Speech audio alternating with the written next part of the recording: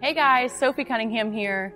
This first drill is super simple, super basic, but we still do it at the pro level. It's a volume shooting type drill. You're just trying to get up lots of shots, get your rhythm, muscle memory, get your feet set, shoulders to the rim, and really just try to get up as many shots as possible.